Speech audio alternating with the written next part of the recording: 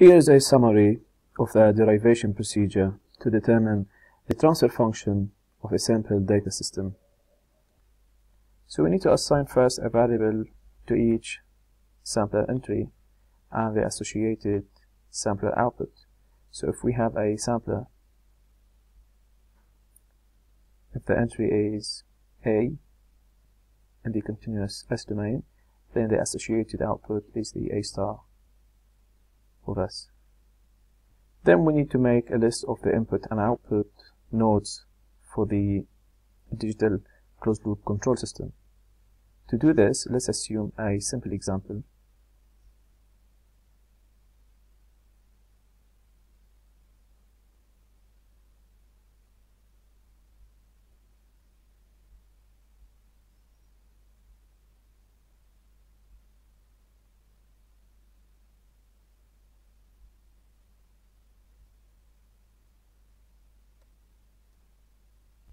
So the input nodes for this digital closed loop control system is the system input and every sampler output. And the output nodes are the main output of the system and each sampler input.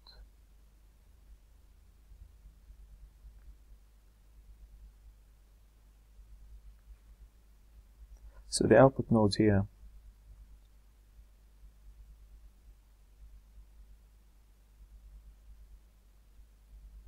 is A of S and C of S. And the input nodes are R of S and A star of S.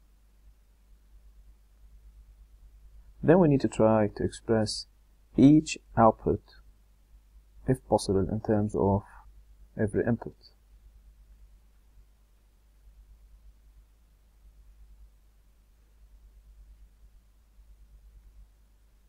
Finally, we need to take the star-shaped transform of these equations and then solve by any convenient method. Let's see some other examples. Consider the digital control system with a model shown here. Your digital controller deals with digital information. If your input is analog, then it has to be sampled at some point. So analog to digital converter is needed. So the analog to digital converter can be replaced by a simple ideal sampler or impulse sampler.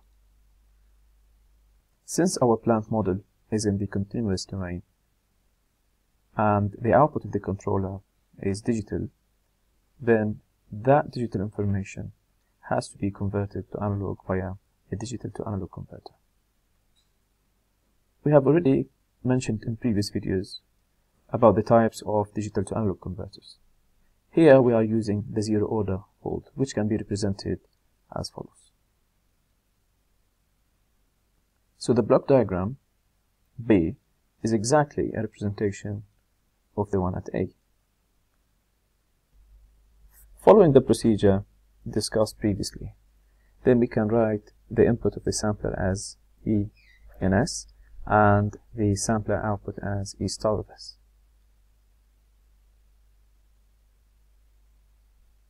For convenience as well, the digital controller, D, the Z domain, can be expressed as D star in S.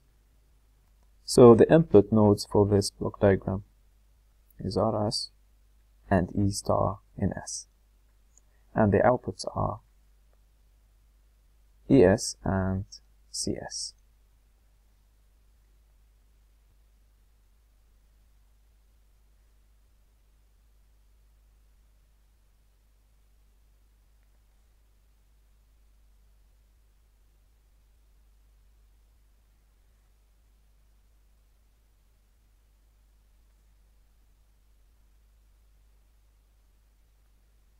And remember, we need to express each output, if possible, in terms of the inputs. So from block diagram B, we can write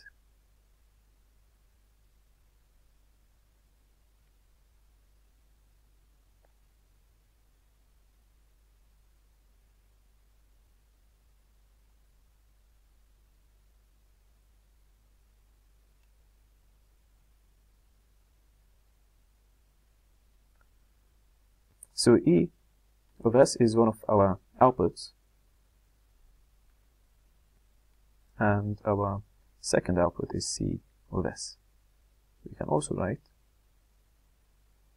C in S equals to G in S, D star in S, E star in S. C of S is also our output. Our inputs are RS and also E star S.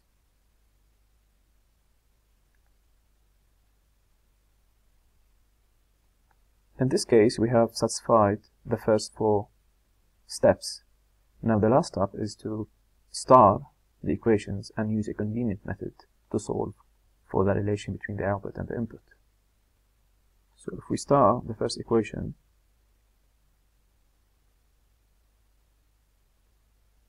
we get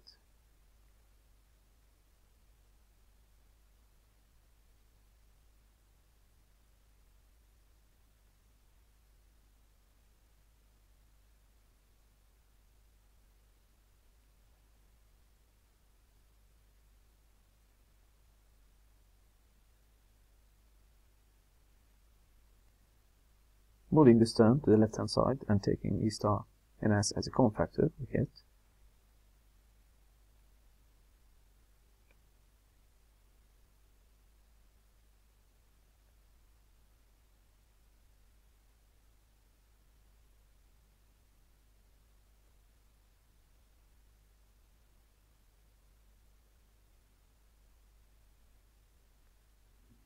and if we consider this is our second equation, starting the second equation leads to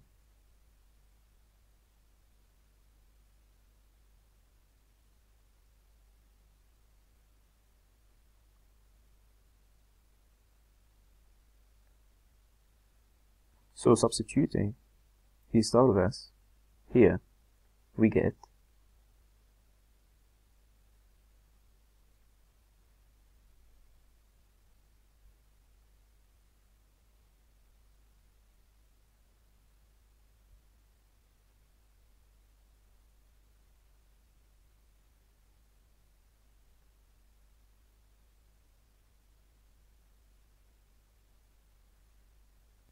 and substituting the relation between the Z domain and the S domain, we can get the transfer function.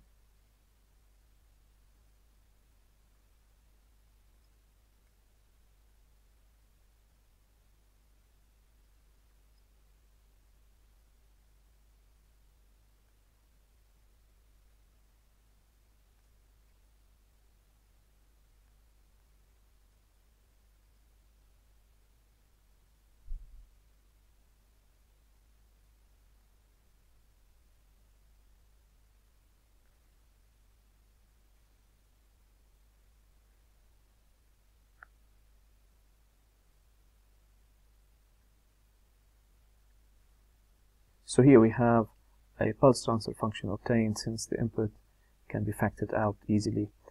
In this case, we can put the input under the output, and this is our pulse transfer function.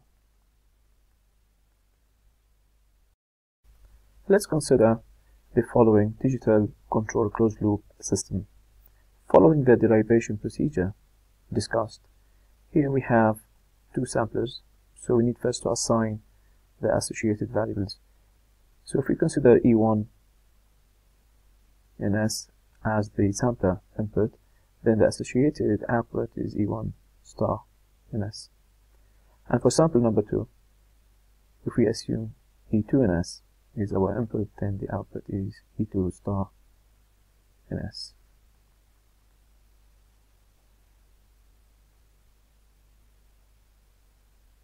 So we need to assign now the input nodes. Now the input nodes are the main input for the system, which is RS,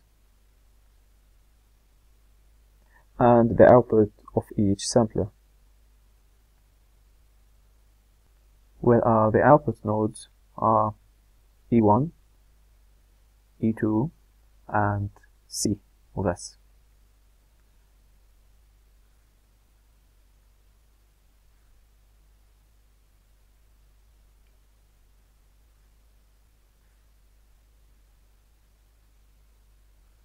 Now we need to express each output in terms of the inputs if possible. So we can write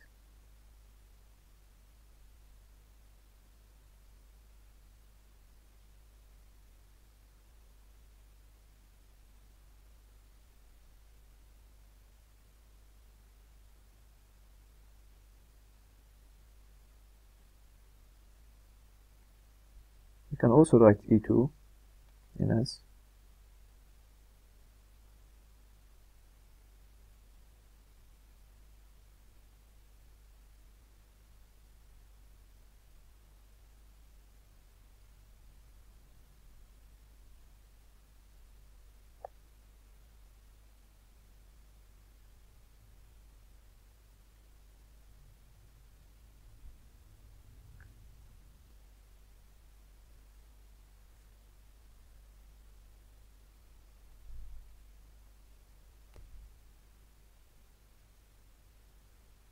We still have one output C in S to express in terms of the input nodes.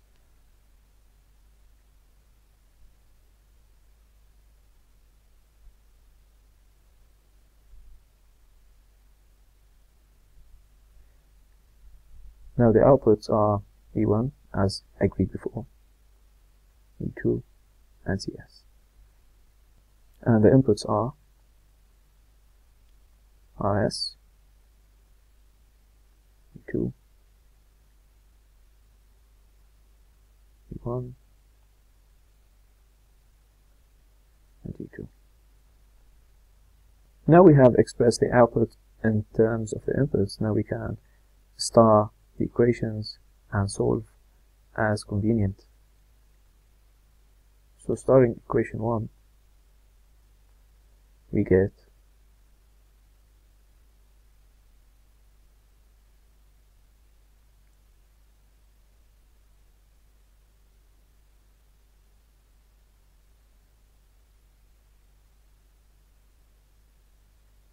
starting equation 2,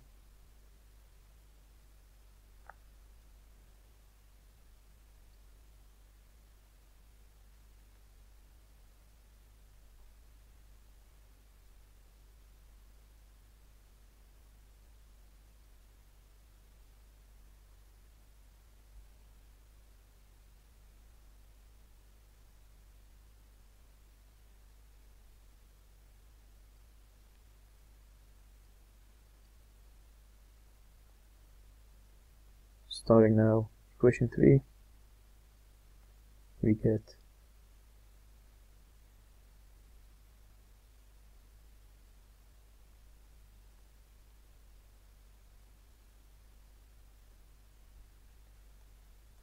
if we substitute E1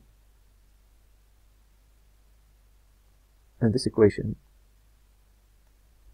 then the resultant E2 is substituted in the following equation. Then we can write the response as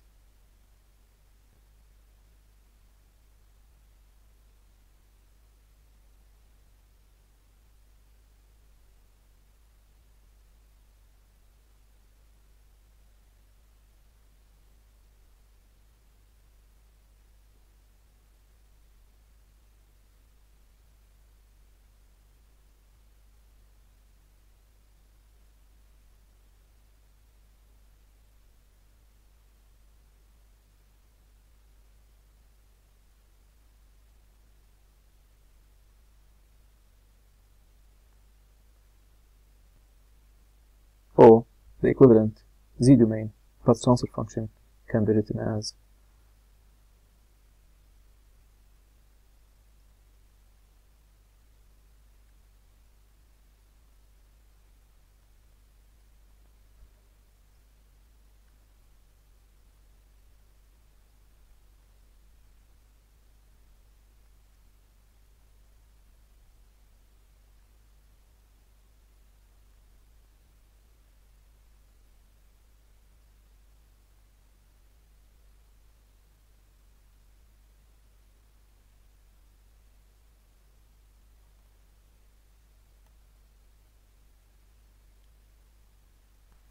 and the pulse transfer function can be written as such.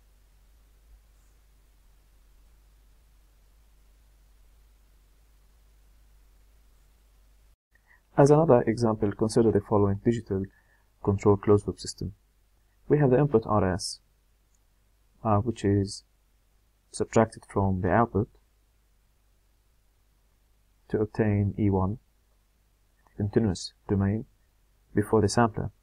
The associated sampler output is E1 star. E1 star is the input for the first continuous block, G1, in the S domain. And also we have another summing junction, and we have another block, G2.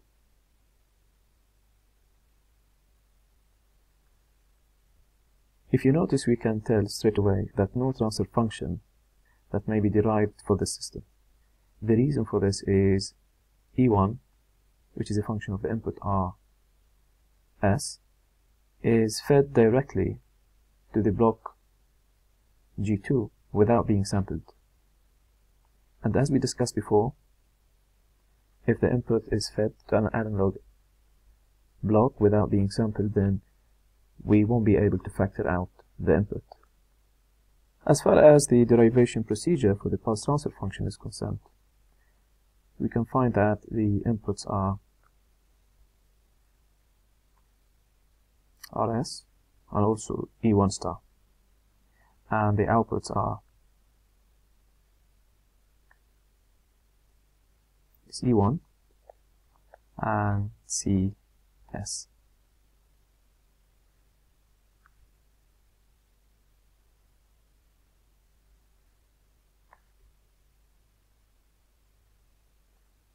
If you recall, we need to express the output nodes in terms of the input nodes. So we can start with one of the output nodes, E1.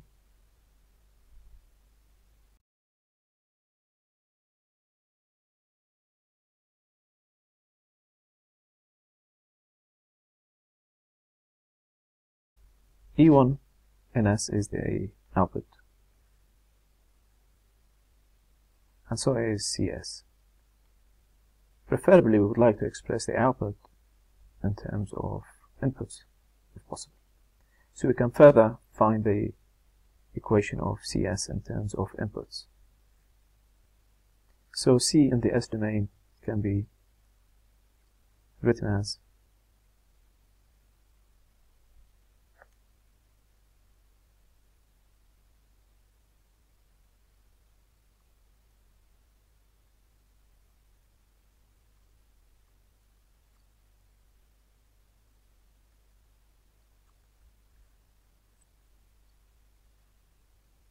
As far as the derivation procedure is concerned, one of our partial objectives is to find the output nodes in terms of the input nodes.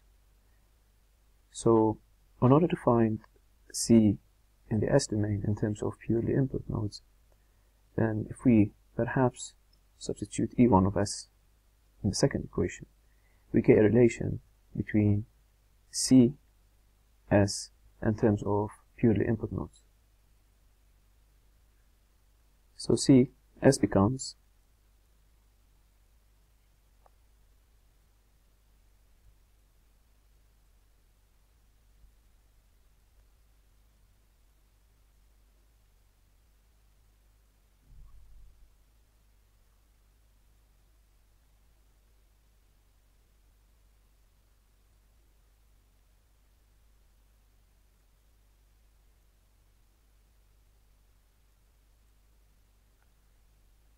So making the E1S substitution, we get the output in relation to the input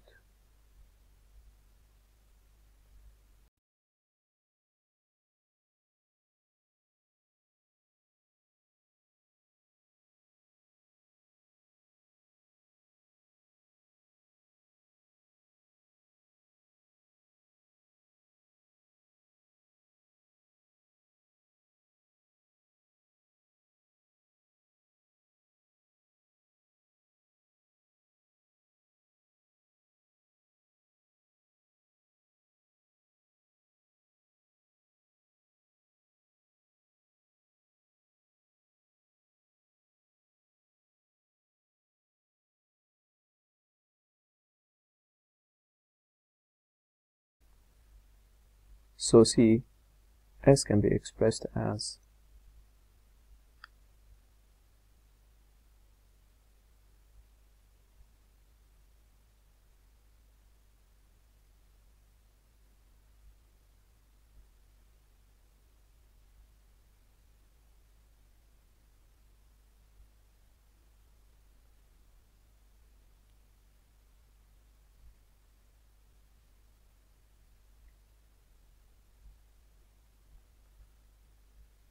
substituting now CS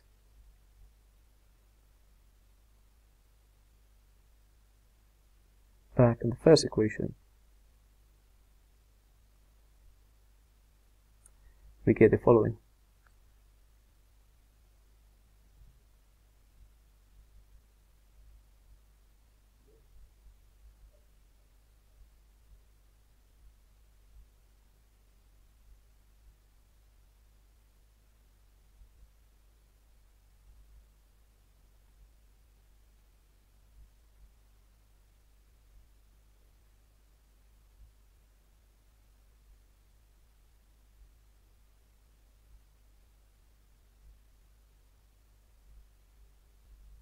This leads to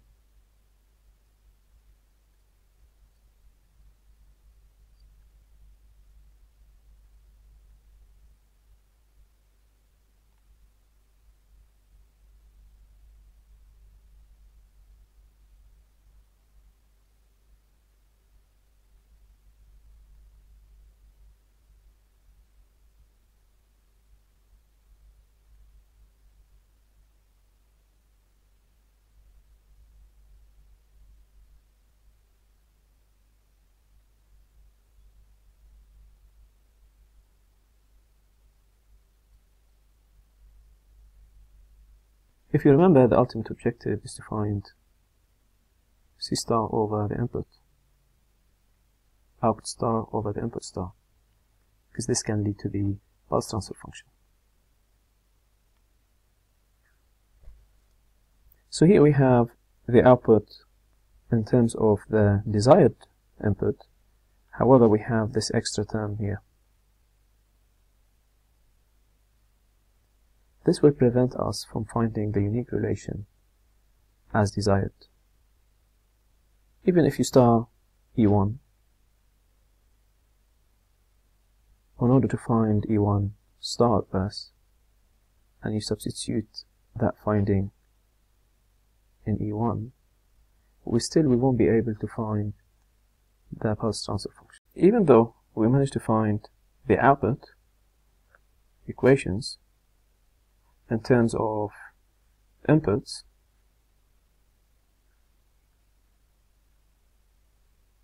we were not able to find the pulse transfer function. So without going further, we can conclude no pulse transfer function can be found.